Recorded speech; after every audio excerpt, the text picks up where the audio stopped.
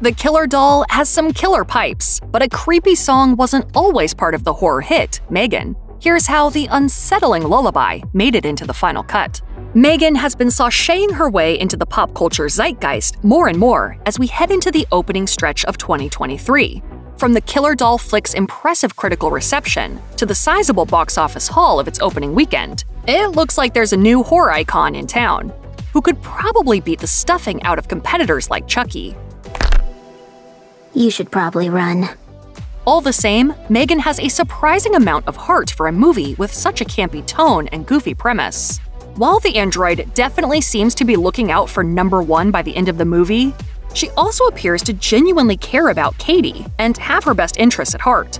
This friendlier side of her is shown when she serenades the troubled Katie to sleep with an on-the-nose song choice in the film that had fans absolutely buzzing on social media.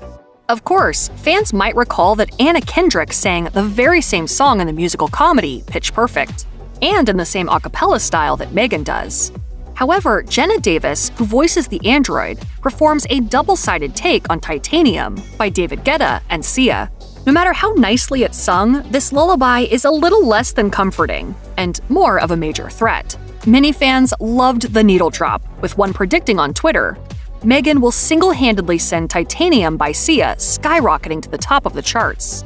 Meanwhile, others were just happy to have another reason to fall in love with the movie. Another fan posted, "She gave us an a cappella of Titanium. She protected and killed without mercy. So camp, ridiculous, and funny. I loved this movie."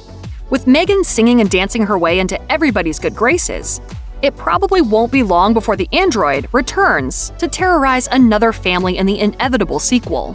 Until then, fans can listen to her rendition of Titanium on Spotify. M3GAN is a dancing and singing sensation, but she wasn't always meant to be that way.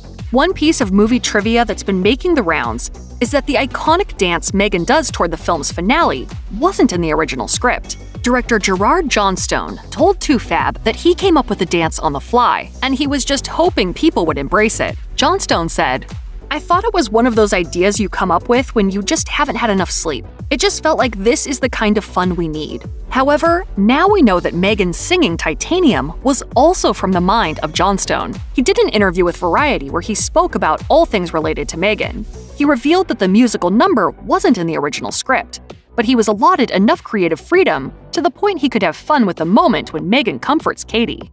He explained, "It was a scene where she was trying to reassure Katie, and I was thinking, well, what's the best way to reassure her? A lullaby." I don't know how that song, maybe it was playing or maybe it just made sense, because M3GAN was made of titanium. I just remember thinking, this would be really funny. Whatever the source of inspiration was, it led to an instantly memorable moment that helped make M3GAN a great movie villain.